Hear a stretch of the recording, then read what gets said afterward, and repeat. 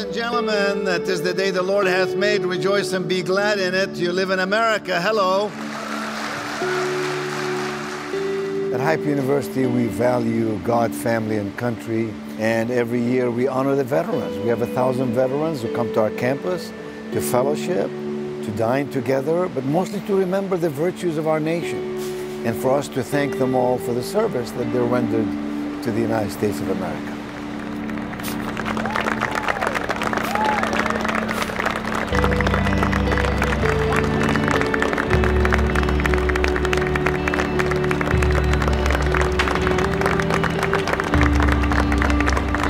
High Point seeks to surround students here with heroes, models, and mentors. We tell our students who you spend time with is who you become.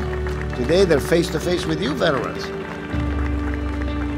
is fantastic, and it's so fun to see them come on campus and their faces light up, and being able to honor them is just really special, I think, to a lot of the students. People who step forward to put on the uniform and serve, you know, they're not doing it for themselves, they're doing it for a lot of other people. You realize that these are some of the most selfless people that you'll ever come into contact with.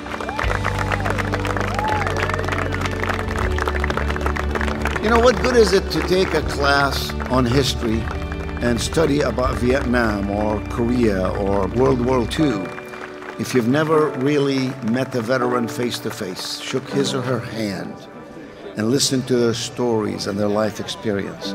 This is the premier life skills university, which means everything we teach has to be also felt.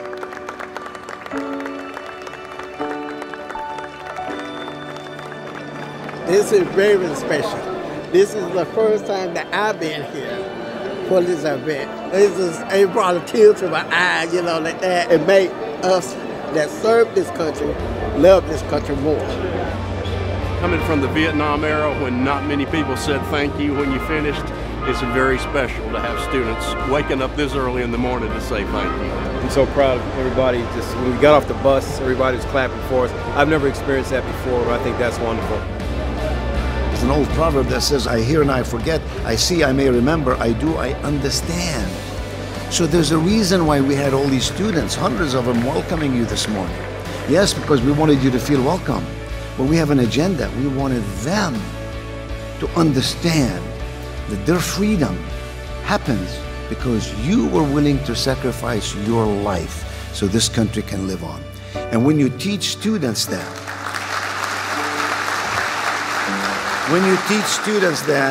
they'll remember. On behalf of Operation CARE, I'm proud to announce that our chapter over the past year has been able to fundraise over $40,000 to donate to the Independence Fund to provide 2 wounded veterans with all-terrain track chairs. I cannot thank you all enough. We only are able to do what we do to honor and care for our veterans and their families because of the support that you all and our other generous donors give. Our students raise money to buy these motorized chairs so that a veteran who cannot move about can enjoy and benefit from such a piece of equipment.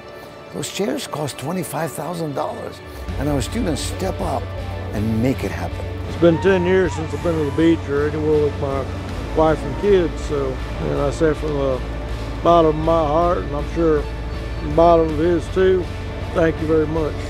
Thank you. Thank you.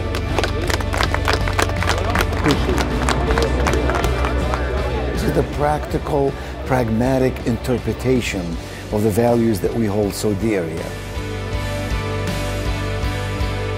When you came here this morning, you saw that American flag, big American flag. This is so that our students can be reminded not only on Veterans Day, but on every day that you were willing to serve your country.